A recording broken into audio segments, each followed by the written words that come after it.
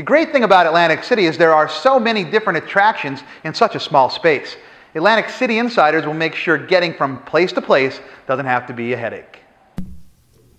Most of the casinos can be found along the boardwalk, so casino hopping is a great way to spend the night if you have plans in different hotels. If you're not afraid of some exercise, a short walk will usually get you to where you're going, plus you can enjoy that ocean breeze. If there's no way your heels are going to get you to the next casino, but you want to stay on the boardwalk for the view, flag down a rolling chair. This doesn't mean one of those office desk chairs. Imagine being pushed in your very own chariot to the locale of your choice. Prices do vary, but they average about $1 a block to about $10 to $15 for longer trips. So when you find a chair pusher, be sure to ask ahead for the cost. If there are other chair pushers around, they might even try to underbid each other. One company, Ocean Rolling Chairs, has tour rates, if you're into that sort of thing. You can go $25 for a half-hour ride and $40 for an hour. The ride includes round trips and stops at any shops that catch your attention. If you're looking for something with a little more horsepower but cheap, grab a ride on a Jitney. These vehicles look like small buses and can fit a pretty big group of people.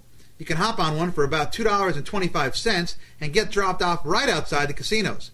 Just let the driver know where you're headed and pull the rope above your seat before you get to the stop. Pay attention to the color codes on the Jitney stop signs. You'll find them on the corners of Pacific Avenue, the block that runs parallel to the boardwalk. Make sure your Jitney is headed in the right direction and hop on.